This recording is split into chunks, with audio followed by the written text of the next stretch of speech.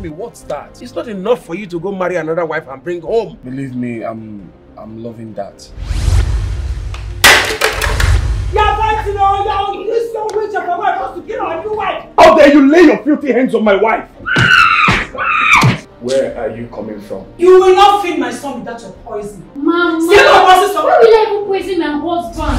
Wait. Are you stupid? Is it not too early for you to be raining insults on me? I want to hear from you. Why are you married?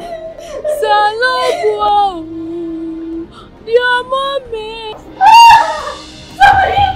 Don't give me a child. Give me a child. Come back here. Kenzo Didi transferred all the love and affection to Franca simply because of those bastard children she brought in from only God knows where. Enough!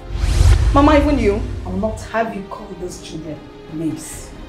Don't try it again. Then no problem. So be it. What is going on? I mean, what exactly is going on? How do you mean? Whether you like it or not, you're bringing her back to this house. I see you've got interest in her. But it's okay. Go ahead and have her. This is your wife! Hey!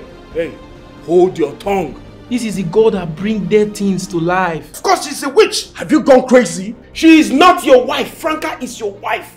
Bro, what has come over you? What is wrong with you? What name should we call them? The presence of those children brought back my husband's love for me. I told you that there is nothing God cannot do.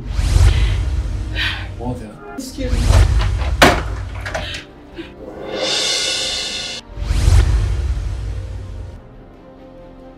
Why would my mom do a thing like that to me?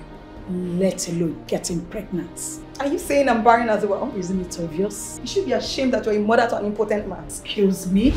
Baby and baby mom. Ayo, did you just pull me back? Of course I did! What do you want to do? You want to fight me?